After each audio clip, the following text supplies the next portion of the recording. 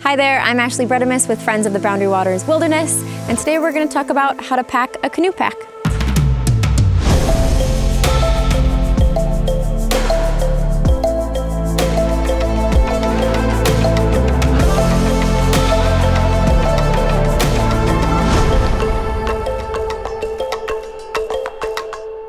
So when packing for a canoe trip, the big challenge is to get all this into this.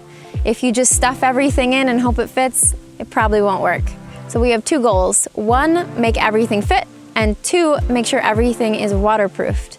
Doing this is easier and more fun than you think. Packing can be like a game of Tetris. The pieces need to fit correctly and need to be packed away so that it keeps everything dry and floats in case of capsizing. First, you need to put all your gear away. The general principle is to use what is known as the block method.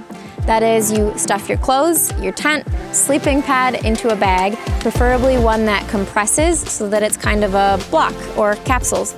But before you pack anything, you need to make sure your pack is waterproof. Do this using 2 or 3 liner bags. You can make any pack waterproof. Now you're ready to pack. It's easiest to put the big item in first and then squeeze small items around them to fill up space. It might take some trial and error, but like anything, the more you do it, the better you'll get. Seal the bag by individually rolling down each liner and tucking the corners down.